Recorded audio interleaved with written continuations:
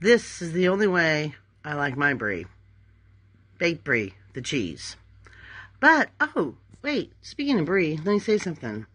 I had this on my mind.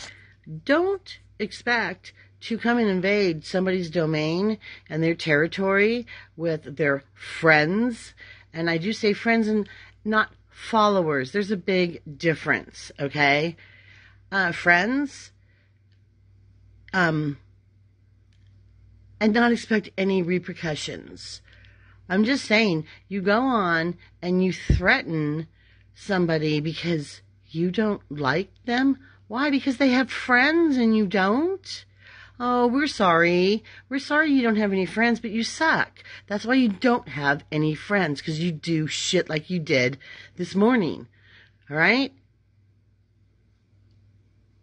And, unlike you, well, maybe, wait. Let me back that up. I'm sorry. I think that maybe it's the problem that you're just green with the friggin' monster of jealousy, because somebody is actually making a statement and doing something, and you, for whatever your statement is, suck.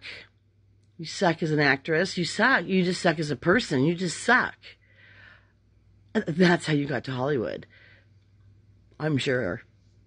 Being a whore doesn't necessarily have to mean sexual. You sold out. You prostituted yourself, so you're a whore.